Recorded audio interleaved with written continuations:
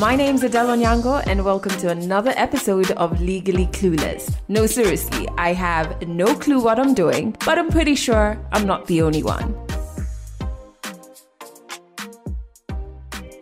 Hey you, welcome to episode 291 of Legally Clueless.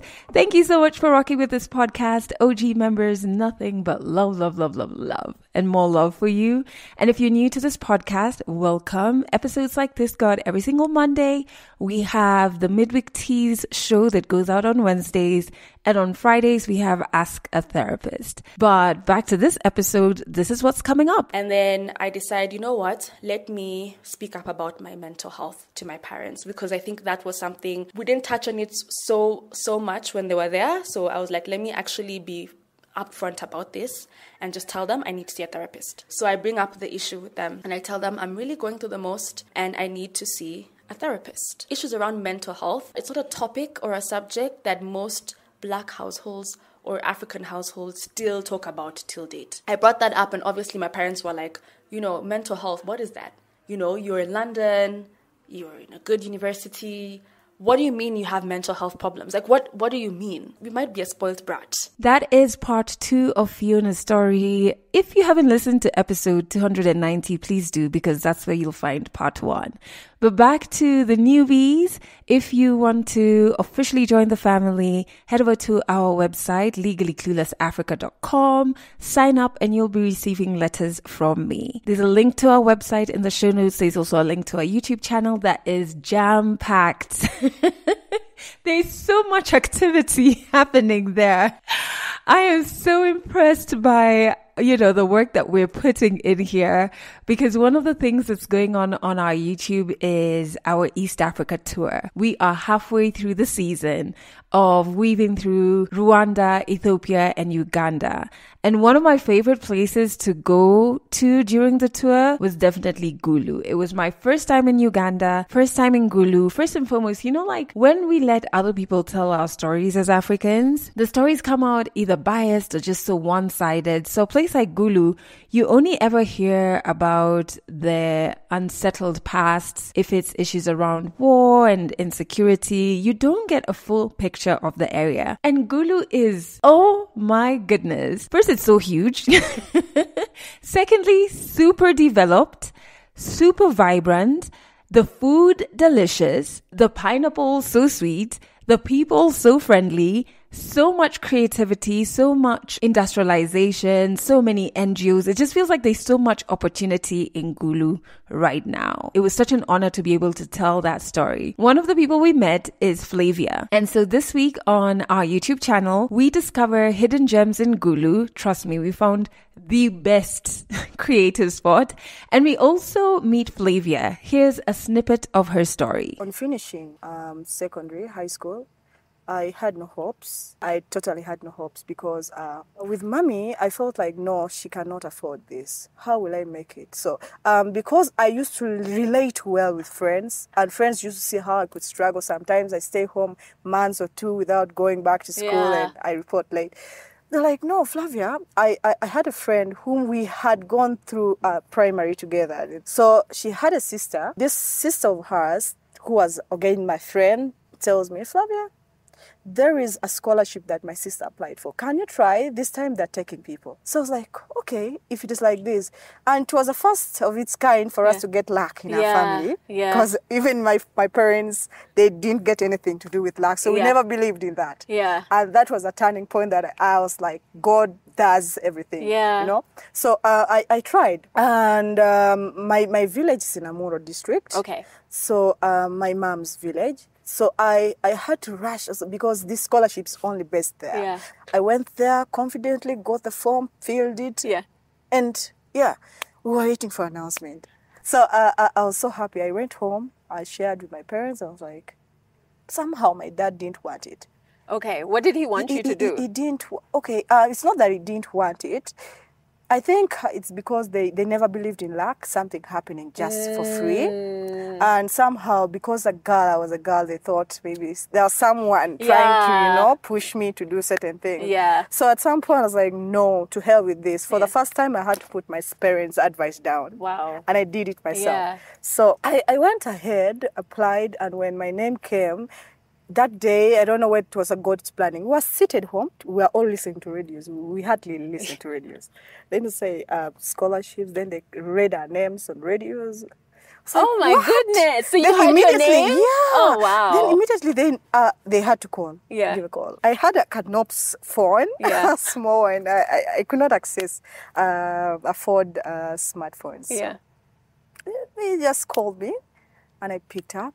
And it's like, Flavia, tomorrow, please come here. That whole story changed everything. Yeah. Everything. This scholarship, it's a MasterCard Foundation scholarship. Yeah. It's based in Nairobi. Yeah. But they have a branch or companies that they're partnering with, that is FAWE Uganda chapter. With them, they will sponsor girls, girl child there. They're promoting girl child education. Yeah. And from my village, I think we are among the 14 few girls who there were no girls. Looking at that, I was a bit sharp.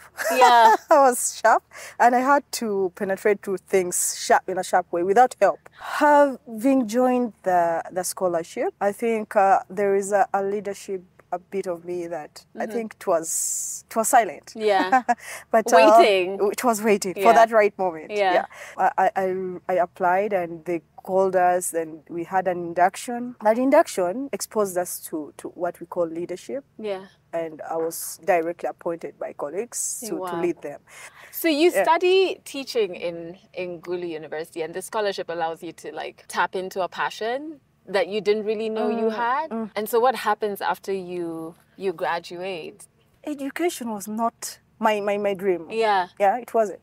It wasn't. But the scholarship made me. During the course, I was on scholarship, but I was also working. Yeah. Yeah, I was just volunteering, doing other work. And through that, I tried to know that community that brought me up is what I need to give back to. Through that volunteering, it exposed me to that kind of community that I was in, that they needed someone like me to change and transform someone's life. So I could go volunteer, help people, young people, talk to them, and tell them my story to change their stories. Through that, I felt like, I'm not so good at class. Yeah. Okay, I did it well, but I was like, no, this is not my calling. My calling is getting back to that community. Yeah. Yeah, so I went ahead, and that is why I went to community facilitation. Okay. That is work. Yeah. Giving life skills. And so you go back into the community and you're teaching life skills, etc. in Gulu. Yeah. So then how do you move from Gulu to South Sudan? When does that happen? A friend of mine whom we went to the same university, she wasn't my tribe mate. Yeah. She wasn't just a classmate. Yeah. She calls me, Flavia, I think you can do this. These people want someone like you. Yeah. Send in your application. Next week you're coming. It's like, okay. Since I had that dream of visiting South Sudan, I was like, okay, it's a dream come true. Okay. So I was like, no, let me go. So I really made it. I didn't tell anyone. I just Why? made my move. No, because sometimes we have already that perception that South Sudan is not a safe place. Okay. Telling my parents, they wouldn't wish to lose someone like me in the family. Yeah. So I was like, no. Flavia, until you're on the way, then tell them. So on arriving, I did everything. On arriving in South Sudan, I called them, people, I'm in South Sudan, and don't worry, things will be okay. Don't worry. So they had no, they had no chance of telling me, please come back, or why did you go? I was like, this is work. And what was the job exactly you were going to do? Well, they wanted me to go and teach the communities, just the community facilitation. That is giving life skills, communication skills, which sides with networking skills that the children need, the community there needs. So basically, that's conflict management and all those. So I was like, okay, since they also want a teacher, I think I do this and also this. So they needed that both combination. Yeah. So I was like, okay, let me go. And so when you were there moments that validated your move? Like, is there a moment with any students that you had so much impact, or you saw so much change in that particular student that you were like, this is why I'm doing this job and this is why I'm here? Okay, reaching there, first of all, I was used to teaching fast learners, and then going to an environment where you have literally students who are traumatized. Exactly. So traumatized, how will they pick up this? Yeah. And then me being a foreigner, and I can't adjust my English. Yeah. They don't know English to that Yeah. extent that I know. It was very hard. So there they use Arabic and Tomoja. I was like, those two languages, and I didn't know And you didn't know, anything. yeah. So I was like, no, I will stick to this English. First of all, it will help them Yeah. learn this. Yeah, so that I was just on my English, and they're like, some of them was like, madam, how did you make it? Madam, they used to admire how I do my things. Come and I just give them, I was like, you know, I do it. Then at a point, they asked me, so why did you decide to come here? At that point, that gave me the space to really explain why I was doing that and why I chose to go there. Yeah. First of all, I started with my experiences. Yeah. They say it's just not about where you are. Things can change. Things can change. So most of them were really demoralized by life. They say, do you have war the other side? I was like, no, there is always war, but how do you solve this war? Yeah. How do you come about certain things that you can control? Those are the aspects of life that Yeah. So when I didn't go back, honestly, I had calls from all over. Madam, why didn't you come? And then I just told them I have family that I needed to attend to. Yeah. And I felt touched. Today I wish I could go, but honestly, life is precious. Yeah. But it was a tough one. Were you scared when you made that decision? Like, I'm going back to Gulu. Yeah, I was scared. I was scared. I had to hold my decision. I had to hold it 100% because it was me making it. When you came back to Gulu, did you have a plan of what it is you were going to do? Or like, were you just like a bit scared because there's no plan? Honestly, I had no plans. Yeah. But I know whenever I'm in Gulu, anything comes up. And that one I'm 100% sure because at least I do little things that hand me money. Yes. On contracts. And this is what I'm doing right now. This is my first time in Gulu. Yeah. And so I may not have heard a lot more about Gulu outside of the bits in its past that are like troubled, right? Because that normally happens with a lot of African countries and cities and etc. We only have like one story. You know, you'll hear if something is wrong, that's the story that you hear about that. So for someone who has never heard a lot about Gulu, what is the one thing you wish people knew about Gulu that you think they don't know? Wow. I want people to know that Gulu is a very peaceful place. Yes. Peaceful, no one disturbs you. Yeah. The only moment they disturb you is when you disturb someone. Which happens anywhere. It happens anywhere. Normal place, anywhere else. We have been burning in the sun.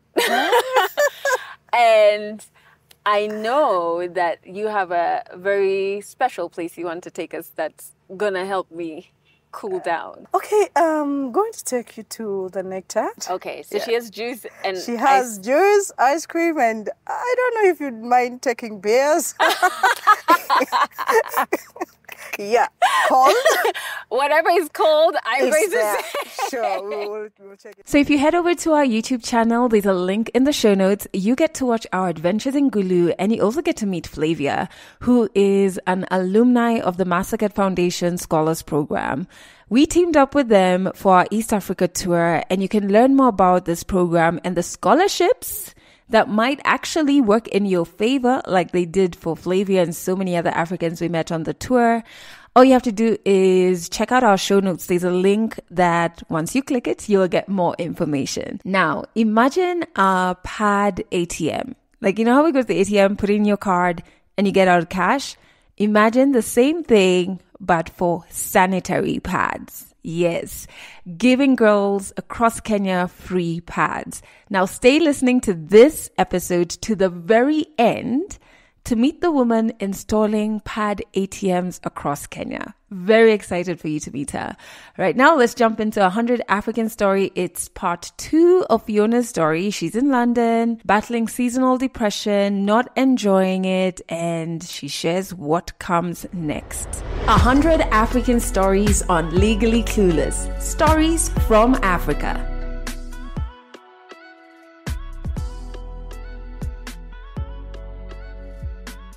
I am literally just angry, I'm sad, I'm irritable, and they're just like, okay, I wonder what's going on with her. Like, is she okay? Like, is she fine? And of course, I just tell them, like, I'm not really enjoying this. I feel like I'm not finding my people. I'm not making friends that I genuinely want to make. I'm finding it difficult to navigate.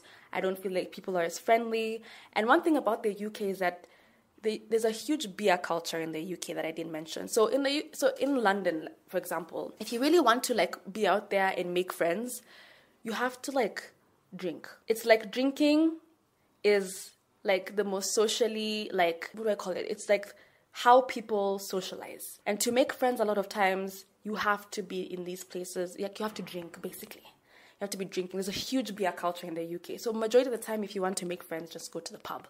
Everyone's always in the pub. And so if that's not really your vibe, then you kind of will struggle. But I also just think in general, making friends as an adult is difficult. It's not the same way as like when we were children. So fast forward to 2022, beginning of 2022, winter is at its peak. I'm thoroughly depressed. I'm crying every day. I am still having to show up for school and making sure that my grades don't slip. At this point, that's when I decided, okay, I'm going to move back. I'm moving back in September. I was like, I'm definitely moving back. I cannot deal with this. There was nothing that was going right for me. So I decided, you know what? I'm going to start planning my return home at that time. But at the same time, I started looking for jobs in the UK as well. So I was like, it's dependent on how it works out. I'll look for jobs in the UK, but my plan B, I'll be looking for jobs at home. During that period, I'm obviously still going through my depression. I'm isolating. I'm crying every day. I'm in the pits. And then I decide, you know what, let me speak up about my mental health to my parents, because I think that was something, we didn't touch on it so much when they were there. So I was like, let me actually be upfront about this and just tell them I need to see a therapist. So I bring up the issue with them and I tell them I'm really going through the most and I need to see a therapist. Of course, you know, like the issues around mental health are it's not a topic or a subject that most Black households or African households still talk about till date. For some reason, it's a very foreign concept to Black parents that you could be possibly suffering from. What is that? To them, they don't understand what that is. And it's so funny because I think they also are or have been depressed multiple times in their life, but they didn't know what that was. They didn't know what to do and how to deal with it. So they just like moved on with life. So I brought that up and obviously my parents were like, you know, mental health, what is that? You know, you're in London, you're in a good university. What do you mean you have mental health problems? Like, what do you mean? You know, you might be a spoiled brat. You know, it took a bit of convincing, and obviously my mom got on board. She got to understand what I was going through, but my dad was the one who was still a bit like, mental health, girl, no. Eventually, they hopped on board. So in the UK, luckily, so first thing I did was I reached out to the university. I told them, I'm not okay, I'm not coping. I am going through this and this. And they referred me to a school counselor who told me, I think you should definitely just start seeing a therapist. So then I decided, you know what, okay, luckily the UK has got, again, things are more developed and advanced there. So there was this website called Better Health where you could go and get a therapist. And you basically, like, you had options to pick what kind of therapist you wanted.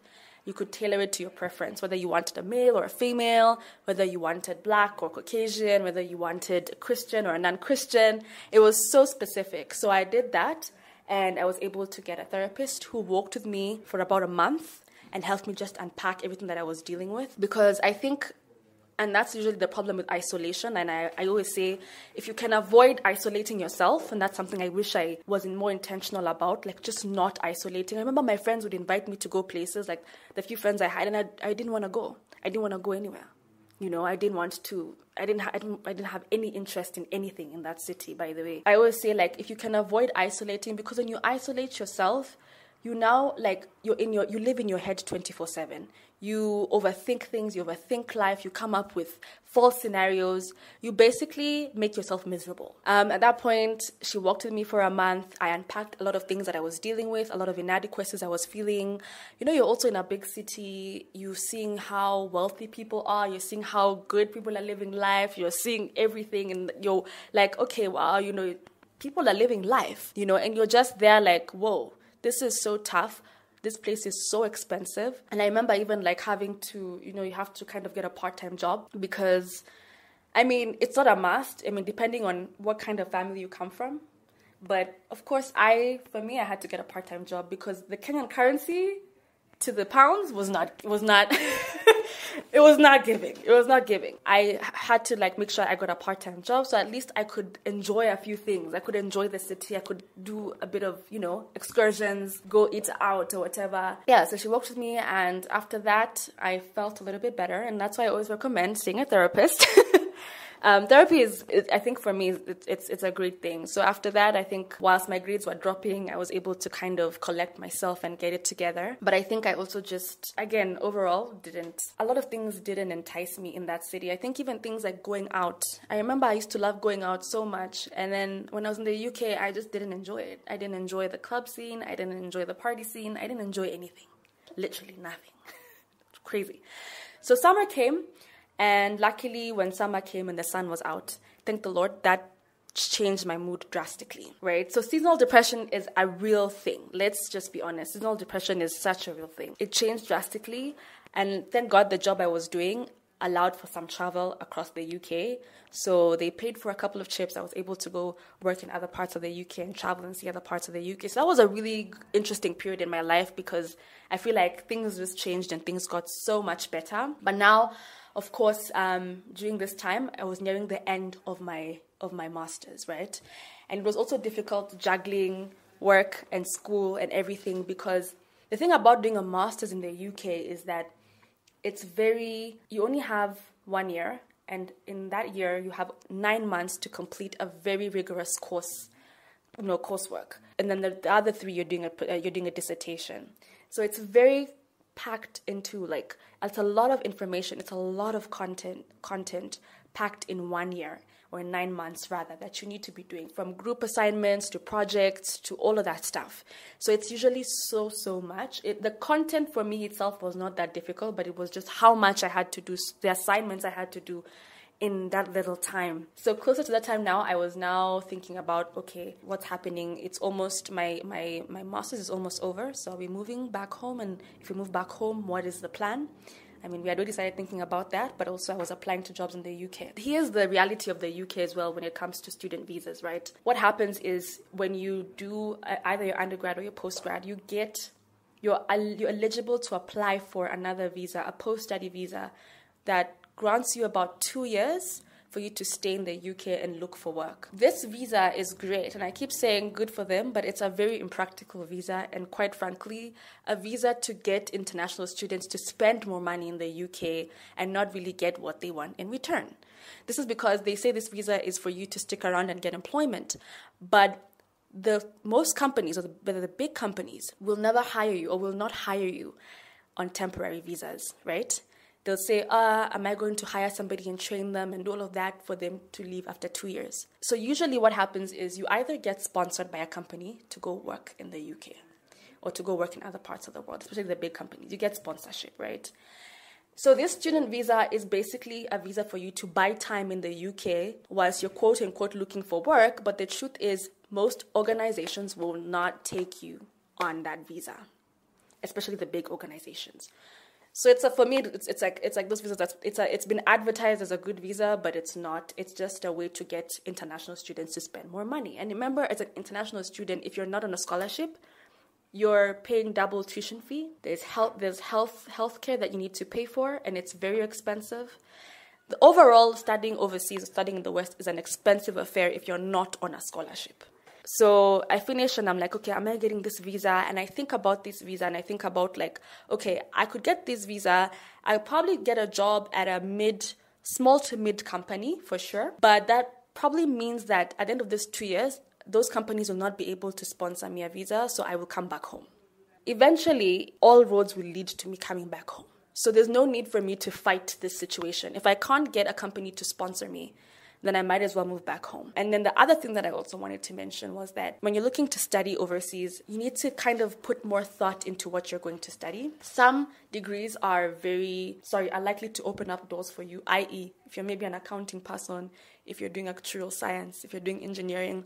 I saw the few kids who picked those courses able to navigate because those are scarce skills. So in the UK, for example, if you're looking to get sponsorship, a lot of times you need to have a scarce skill. Experience and a scarce skill, which is careers that fall in those fields, accounting and etc.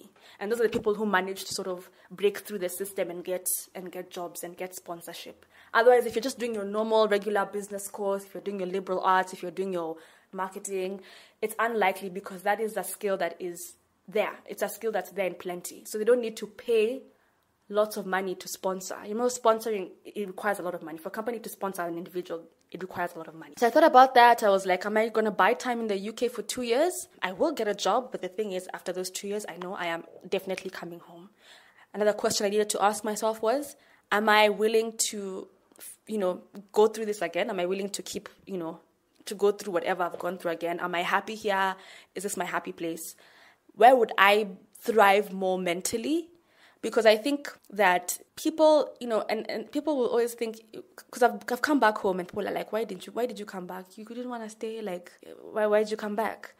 And I think I wouldn't stay people just think when you're in London, when you're in whatever, it's Maisha London.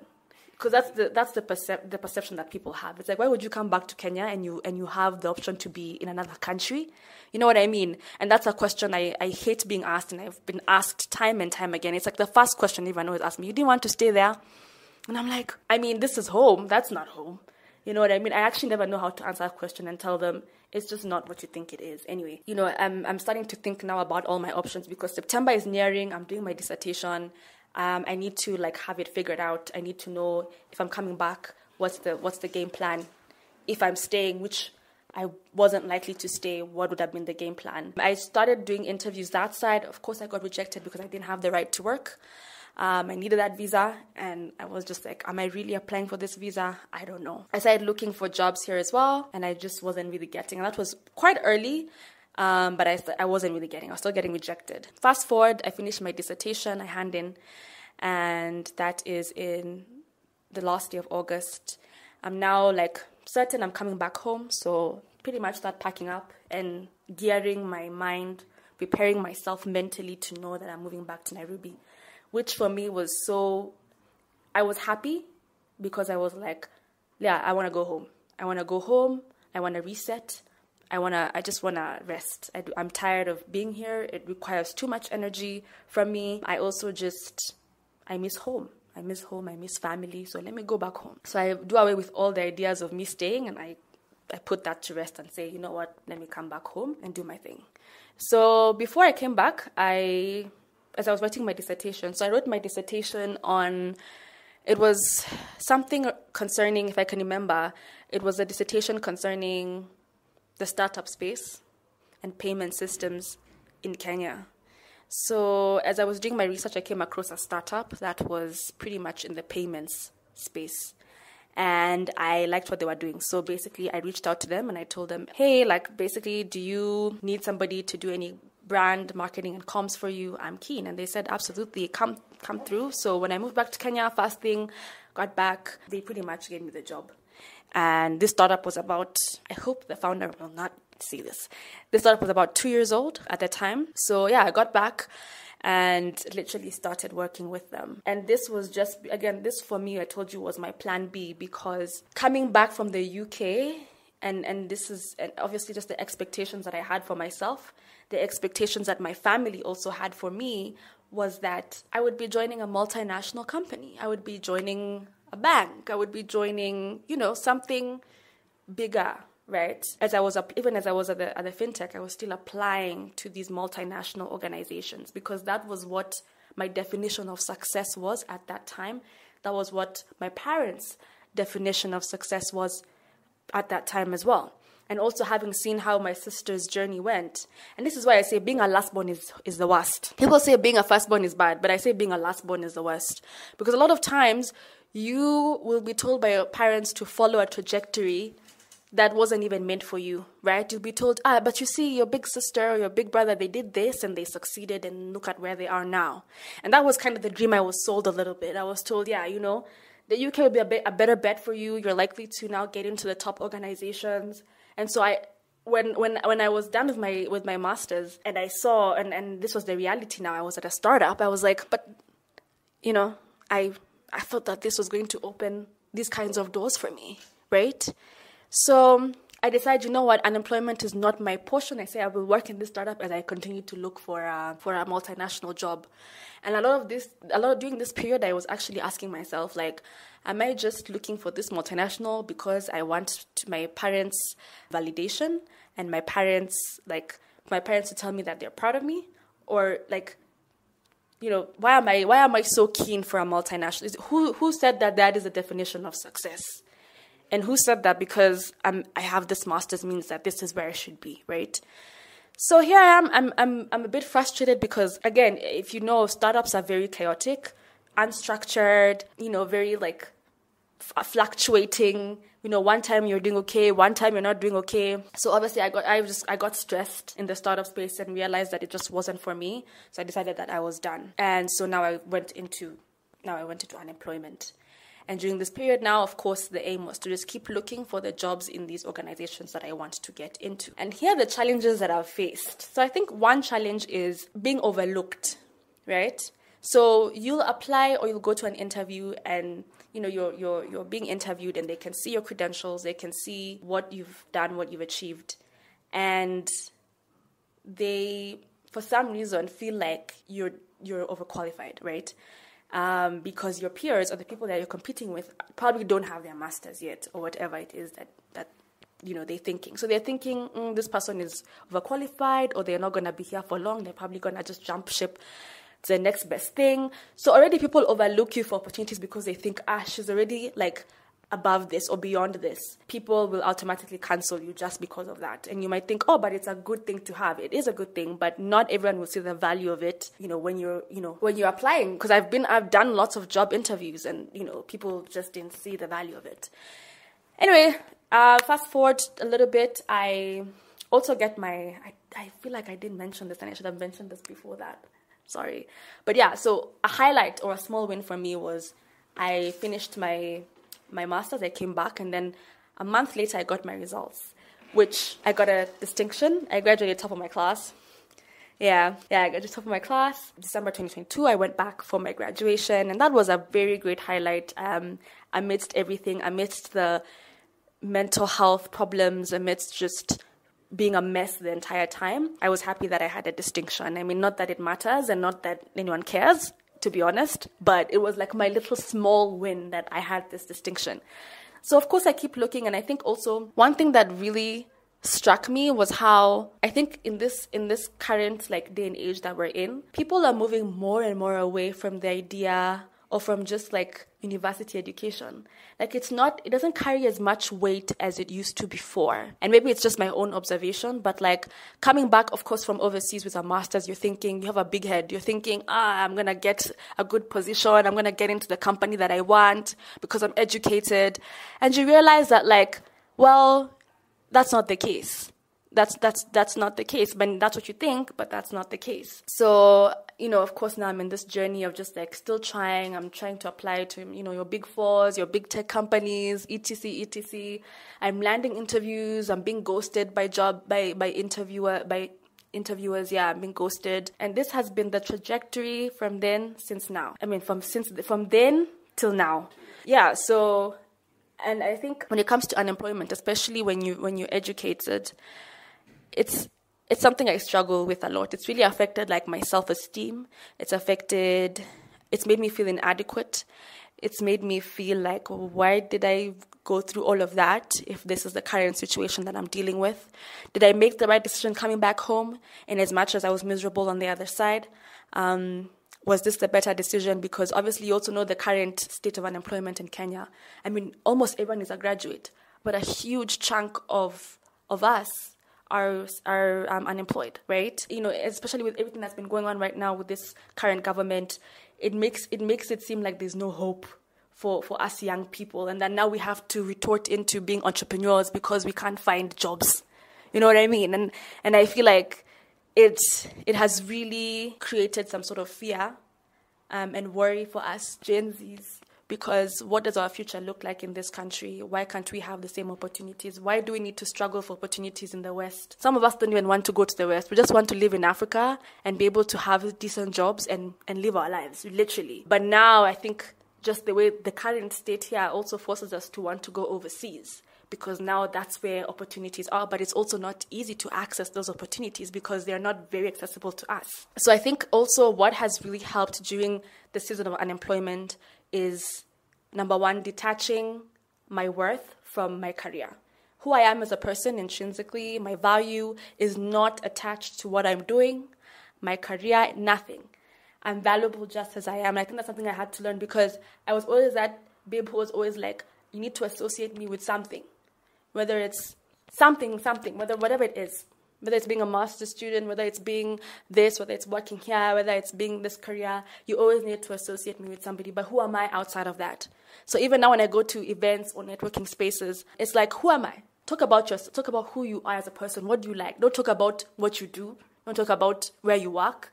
That's not where your identity is.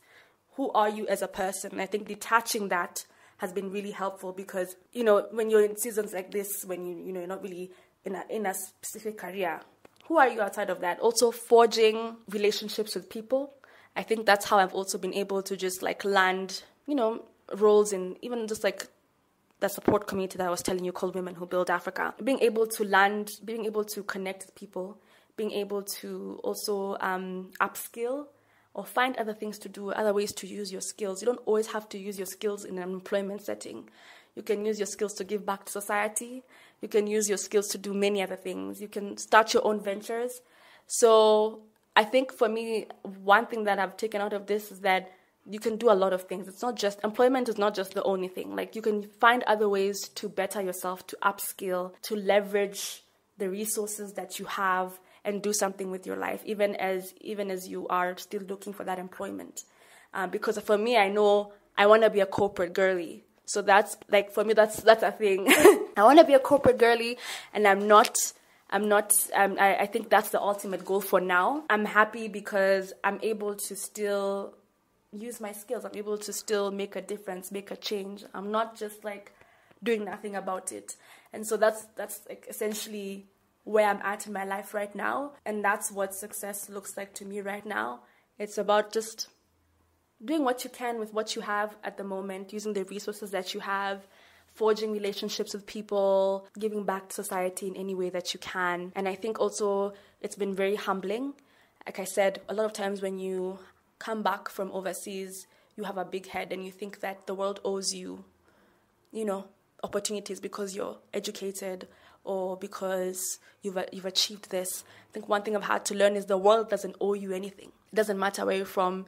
You're on the same level as everyone else, I remember when I came back and I was at the startup, I remember like even thinking to myself, I have all this education, but there are people in this room who are so smart, so much, like they're smarter than me. You know what I mean? So it's really been humbling to understand that like you're not better than anyone at any one point, given your status, your education. You're not better, you're not smarter. You don't deserve opportunities because of that. And I think that has also been such a huge lesson for me, because you're always likely to have a big head when you come back. I'm happy so far. I'm trying to deal with it. It comes in waves. I think it's still very disheartening. Again, also given the trajectory of our current economy, it's very disheartening sometimes, but I think I've made peace with that. And now I'm still looking for my role, but I'm not particularly like depressed or so sad about my life. Catch more African stories in the next episode of Legally Clueless. Isn't it ironic that it's very hard to get a job when you're armed with your masters, and I think listening to Fiona's story just reminded me of the fallacy we were promised. Go to school, pass. Go to uni, pass. And with that degree, you will unlock a successful life. It was made to be almost automatic that once you get your degree, automatically you're getting a job, automatically you're going to be successful, no struggles, right? Almost that life will get easier. And we have very many people discovering that that's just not the case. You know, there's so much more at play. The economic environment, luck. If you do well in school and not get a job, it doesn't mean that something's wrong with you. However, because of years of being told that once you get that degree, you should automatically get a job, it makes very many people who are job hunting with a degree or with a master's feel like they are the problem. You see the issue of how we were socialized? And as Fiona says, you know, maybe even the degree that you have is in a course that's just not marketable anymore. And just listening to a story, I was like, my goodness, the way we approach education, how we teach younger people to view education, especially in Africa, in Kenya, completely needs to change. Even the quality of education, it's almost like, are we equipping young people with skills that are relevant to today's dynamic market? You know, even how we educate, the process of teaching from like a young age, it's just like we kind of are setting up young people for failure. We're setting them up to think that something's wrong with them when that's really not the case. But I would love to hear your thoughts on Fiona's story, job hunting when you were armed with a degree or with a master's. How is it for you? Can you relate with the things that she went through? Whatever platform you're listening to this episode on, please share a comment or 10 in the comments section.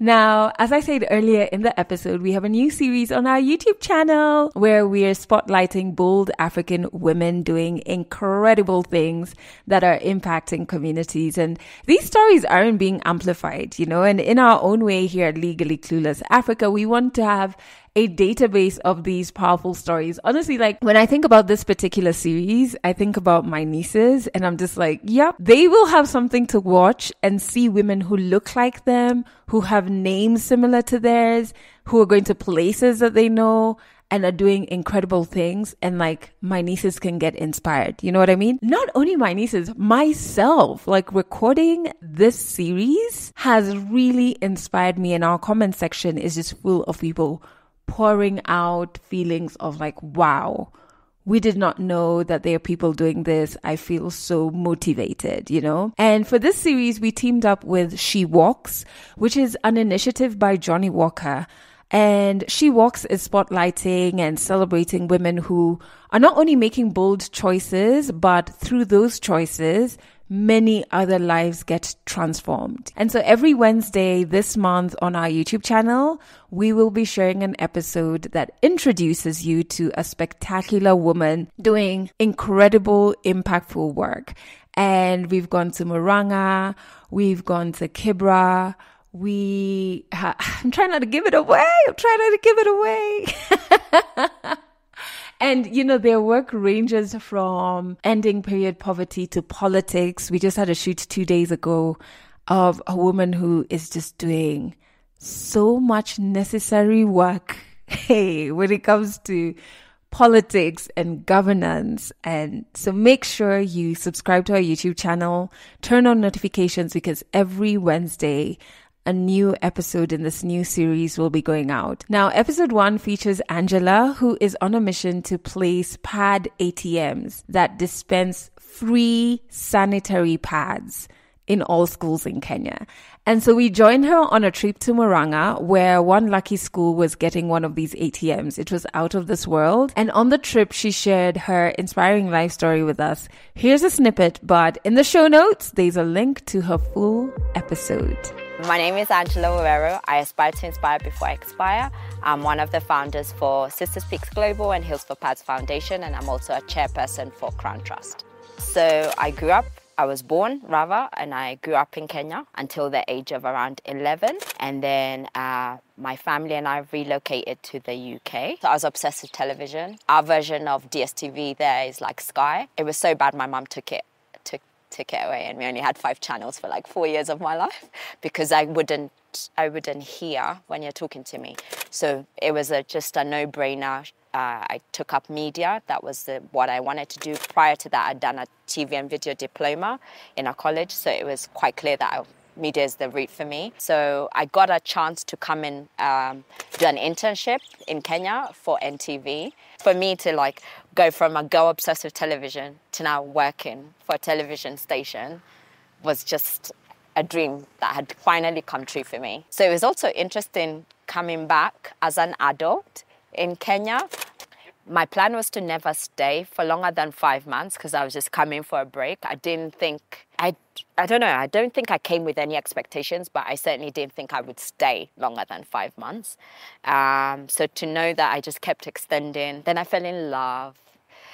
So of course that maybe contributed to me staying longer. If you work in media, you don't get your overtime for it. So it can feel like you're just working and working. I never used to get sick, so I got sick. I was like, it's time for me to get paid my dues. I think I'm beyond an intern here. Like, I've got experience. I wanted to, like, now move out on my own because I was staying with family. And so that just wasn't happening. And so I was like, well, I have options and my time is up.